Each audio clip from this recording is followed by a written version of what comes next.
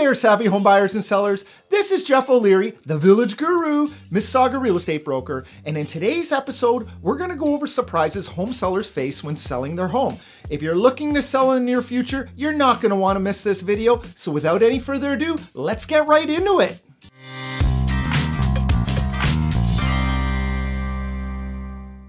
So you've decided to sell your house. Congratulations.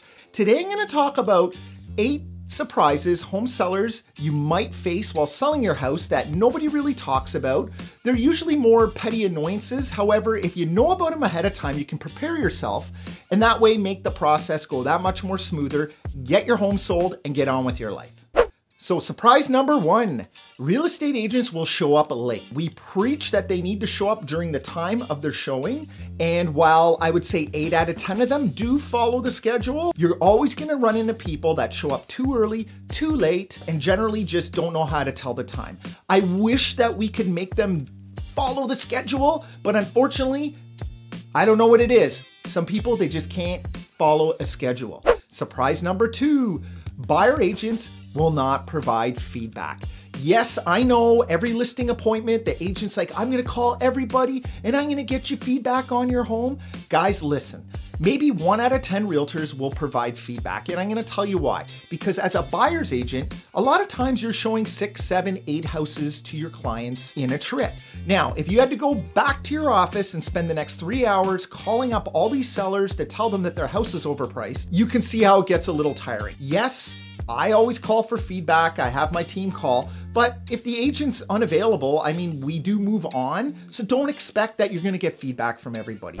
Surprise number 3, not everybody's gonna love your house. I know you love it. You've put all the work into it. It looks awesome, but at the end of the day, every buyer is different and they're looking for different things. You may have this huge backyard and think, wow, man, people are gonna love it. And then we have a buyer that comes in and says, I don't have the time to mow that lawn. At the end of the day, you just gotta get more showings because the more showings you have, the greater chance of getting the offer and the higher the price. I usually say it takes about 10 showings to get an offer. Now that's not an exact science, but that's usually how it works out. So if after about 10 showings, you're not getting any offers, then you can start to look at, okay, is there a price issue? We've kind of gone through enough people that, you know, we're gonna have someone from every type of category. So at the end of the day, don't be surprised. Not everybody's gonna love your house, but then again, only one person can buy it. And that's the person you want to love it the most. Surprise number 4, open houses are rarely gonna sell your house.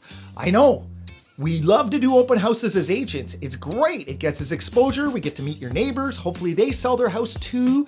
And maybe the off chance an unrepresented buyer will come through and sell the house. It does happen. However, statistically speaking, 90% of buyers use their own realtor.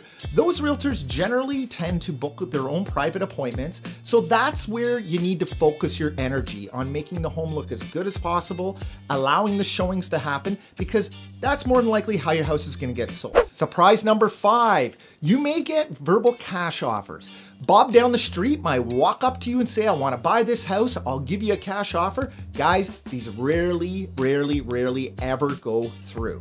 In fact, on every listing I get, somebody comes out of the woodwork that, you know, doesn't wanna actually write it on paper or, you know, get qualified for the house. They just like to talk and find out more information. Don't take anything seriously at all unless it's an offer on paper and preferably there's a check behind it. Surprise number 6, not everybody's gonna offer you your asking price. And that's okay, people. I know in this day and age, a lot of sellers get offended when they don't receive the asking price that they're asking for. And in fact, a lot of listing agents actually get all worked up because you're not offering them their actual asking price. The buyers are able to offer you whatever they want to offer you. And at the same time, you don't have to accept that offer. And that's the way you need to play it. When we're talking about negotiations, the people who get emotional are usually the ones who end up losing in the negotiation. I love getting offers, even if they're lowball, even if my client's not gonna accept it. You know why? Because that starts action. When an offer comes in, then other buyers see that offer, they tend to speed up their actions, and then in turn, they offer.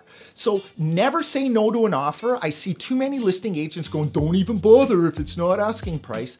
Like, listen, they have to present offers, and as a seller, you don't have to accept it, just be grateful if you're starting to get offers, whether they're your price or not. That means things are going in the right direction. So don't. Surprise number 7.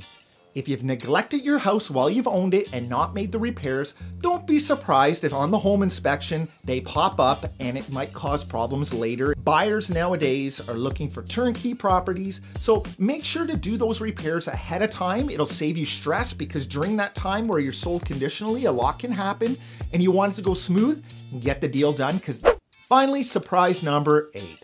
Selling your home can be stressful, especially if you have pets or children. That's scheduling showings, people showing up late, agents leaving lights on, people walking in with their shoes, leaving your doors open. It happens. Best way to combat this is number 1, if you are in a position where you can't have late showings because of little ones or you have a pet, then schedule times ahead of time and put it on the MLS. That way the buyer agents, they can see when they can show the home and they can plan accordingly. Also, you might want to get out of your home on the first weekend or 2 weekends. Maybe go to the in-laws, stay a day, because more than likely the action will happen right away because buyers are out there waiting for new properties, and when a new home comes on the market, the first couple of weeks is the busiest. So plan on really flexing for that time, and hopefully if you're priced right and it's a good market and it's marketed properly, you'll get your home sold. Well, there you go. I hope you enjoyed my video on 8 surprises home sellers face. If you like this video, give it a thumbs up, subscribe to my channel, and share it with your friends. I'm Jeff O'Leary, the Village Guru, and have yourself a great day.